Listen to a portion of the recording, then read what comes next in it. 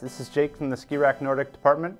We're here today to talk with Ben Lustgarten, Skirack sponsored athlete, and talk over the equipment that he's going to be using for Nordic racing this year.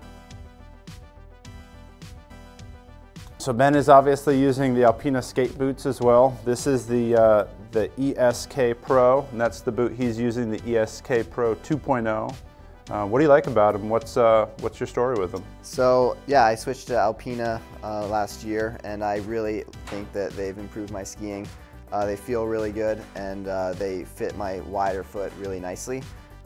One thing that I learned about the skate boots that I think actually improved my skiing was at World Championships in Lahti, Finland last year. I met with the main Alpina rep, and he told me this little trick about the boots, that with the laces, they go all the way up to this top cuff here, which kind of feel good when you put them on.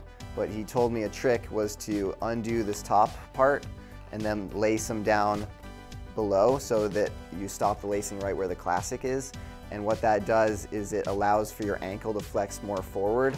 So when you're skate skiing, you want as much ankle flexion forward as possible to get your weight forward, and without the top lace, it lets the ankle flex forward way more naturally. And after that, my skate skiing just got a lot better, and I had the best skate race of my season at the Spring Series last year in Alaska.